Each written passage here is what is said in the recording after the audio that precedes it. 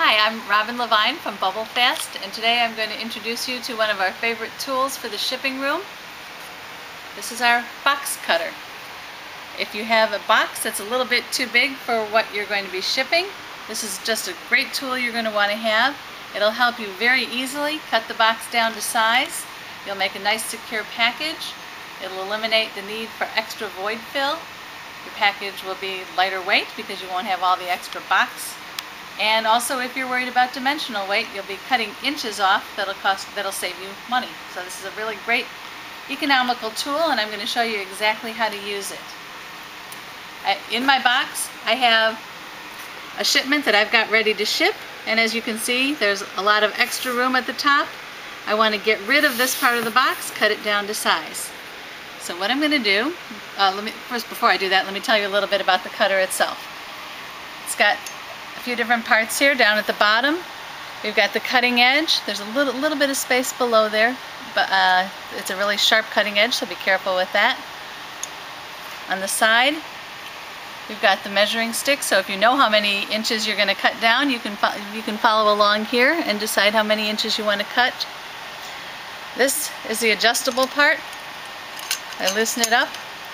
I can move it up or down, and this will help me figure out exactly how tall or short I want the box to be. Here's how it works. I'm going to look in my package and find the part of the package that's the highest, and that's this part of the boxes is the highest. So I'm going to place the cutter down on top of that part. I'm going to press this edge down, and I'm going to tighten that up.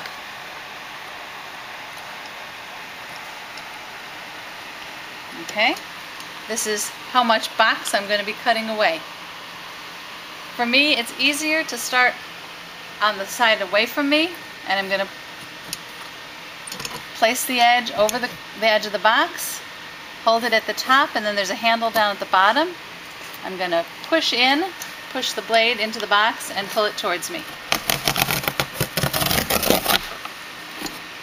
I'm going to do the same thing on all four sides. As you can see, I'm not actually cutting the box, but the box is being scored, and you'll see where that comes in later. Okay, this is the last side.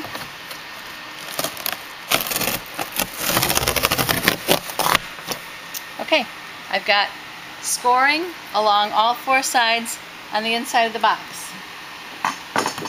Next thing I'm going to need to do is take a scissors, and I'm going to need to cut down the corners down just until where the scoring begins. If you cut down a little bit too far, that's not a problem. There we go. You can use a scissors or a utility knife.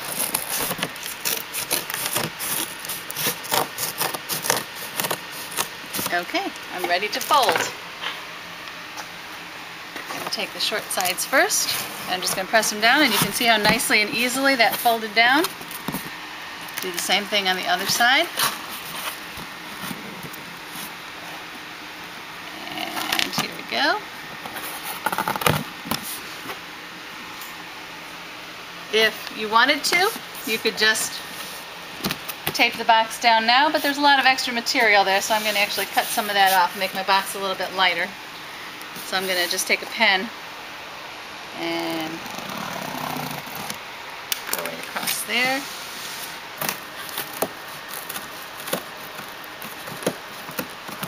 Okay, I've cut away the extra portion of the box that I don't need. You can save this, find a use for it. For this particular package, I don't need it at all, so I'm just going to set it aside, and I'm done. I'm just going to tape up my package.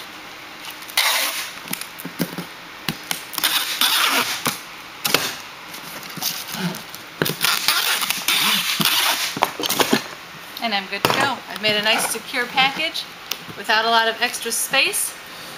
The items aren't going to shake around in here, and the trusty box cutter made it a very easy project.